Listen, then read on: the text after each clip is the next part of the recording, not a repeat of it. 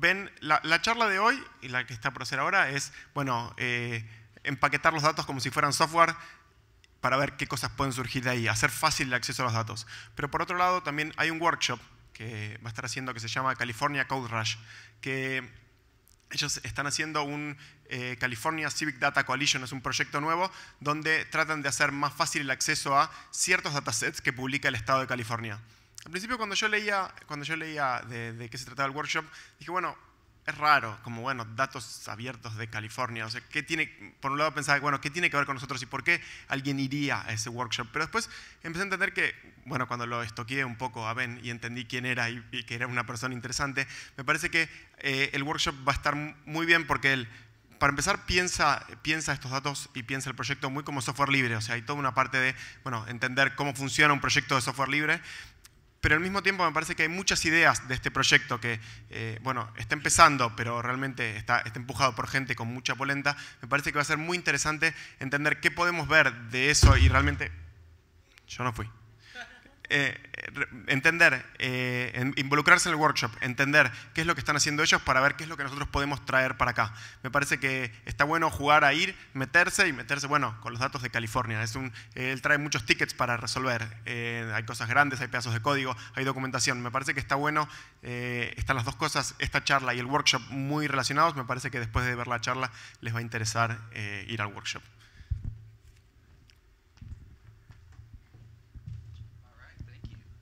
If I just take this out, walk around like this. Hello, how is everybody?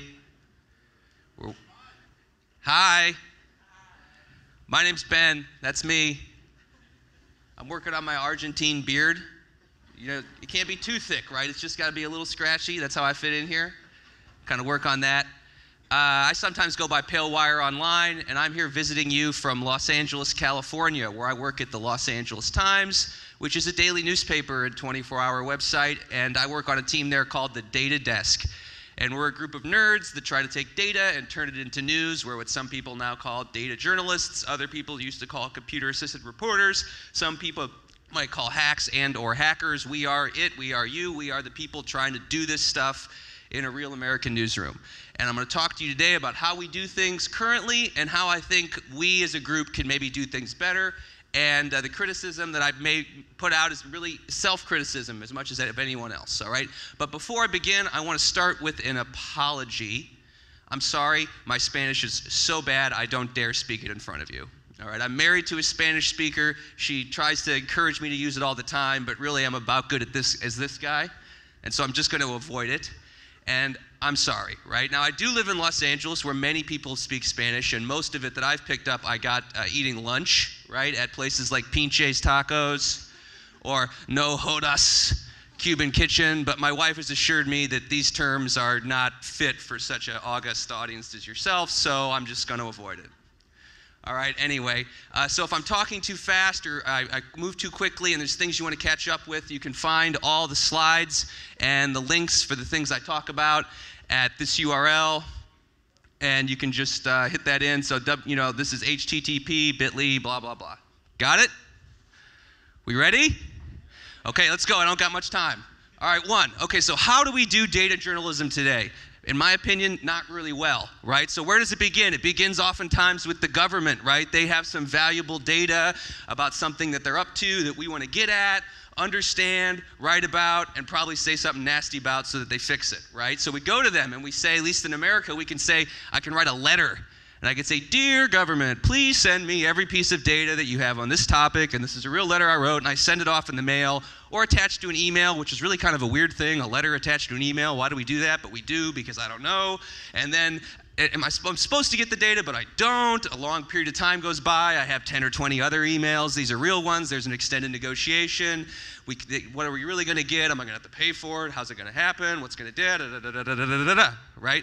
Then ultimately, wow, one day a CD arrives at my desk or in the mail, and inside of it is a crazy government database with no documentation and dozens of tables and so much data that I can barely understand it.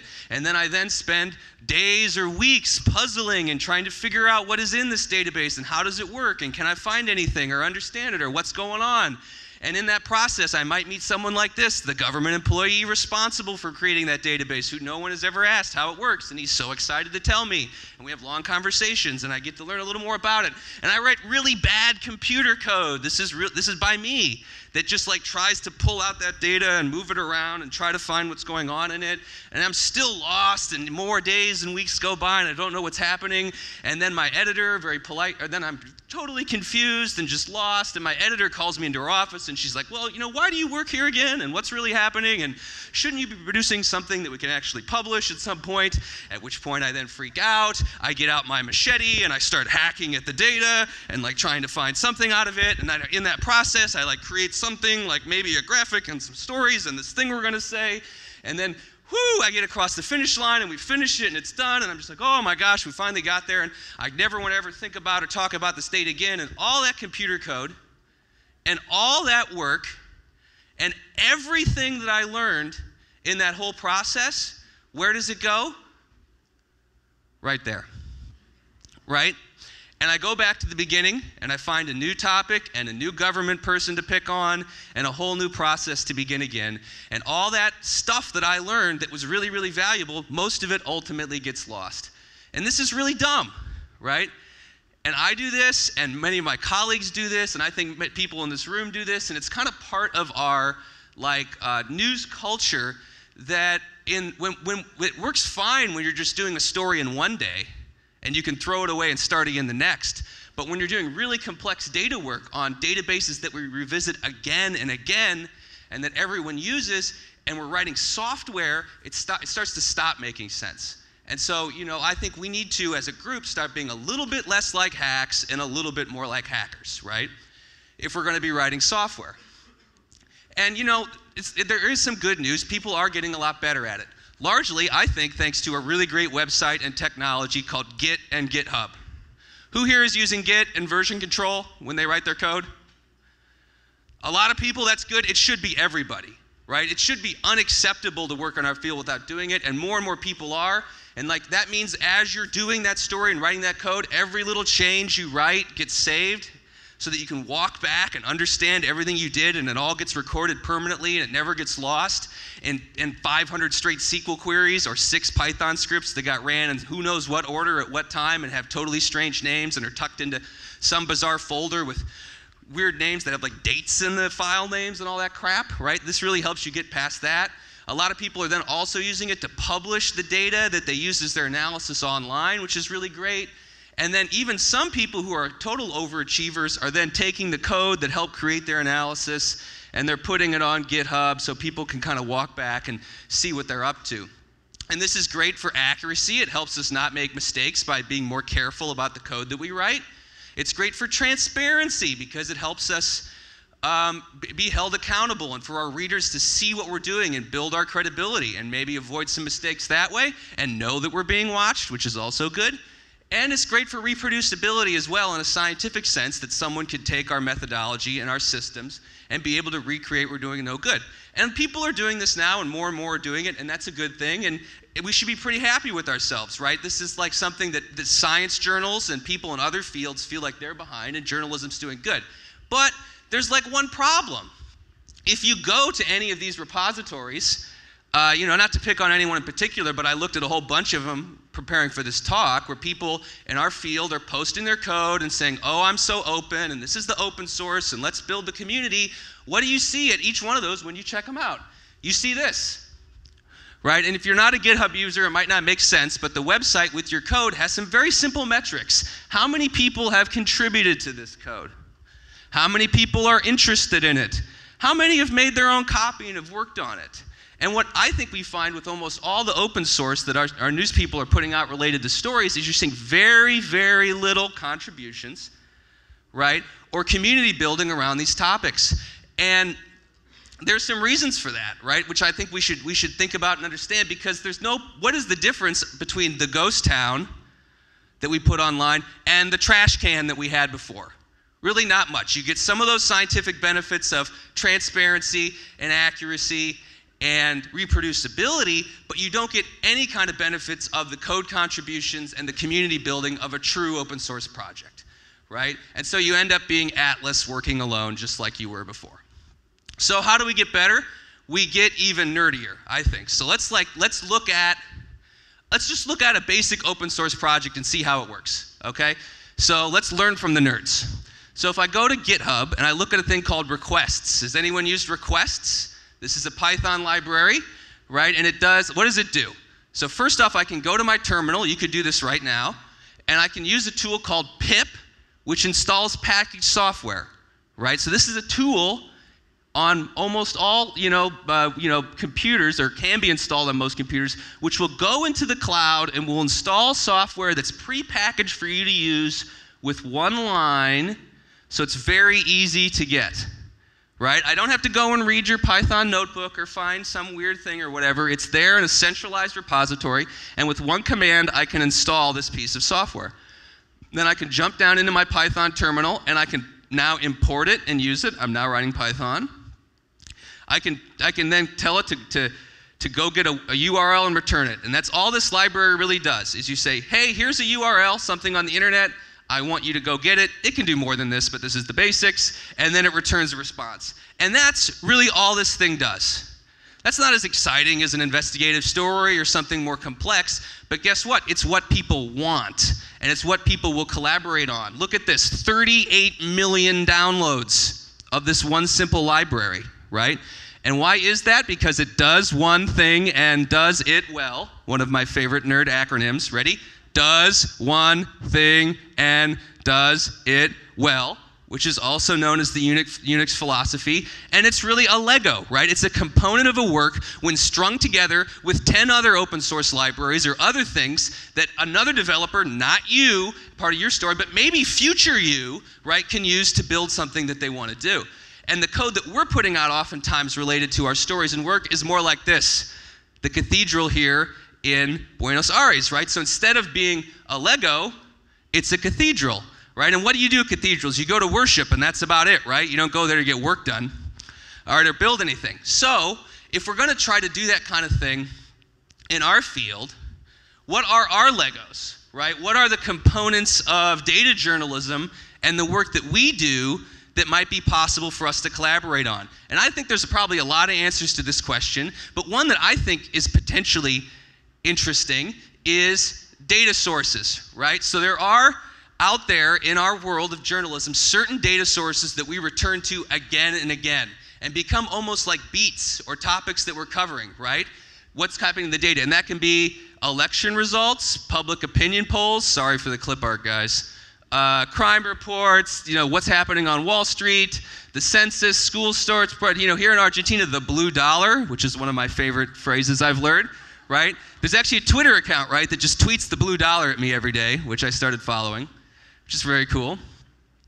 And each of these are data sources that are consistently updating, have some schedule, are structured, are gigantic, and that reporters in different ways to pursue different ends, to tell different stories, are all mining all the time, every day, right? And for every one of those data sources, almost all the reporters have their own little script to do basically this. Go to the government, get the data, convert it, pull it down and save it and do something with it, load it into a database, and repeat, right? And this process is known in computer software as ETL, right? Because they can make anything boring in IT. ETL stands for extract, transform, and load, and it's a basic component of almost all data journalism that many news outlets are writing for all these same sources, and everybody's creating their own different competing pipelines to go get that data. There's the Washington Post, there's the New York Times, there's La Nacion, whatever you can, let's twist this metaphor as far as we can.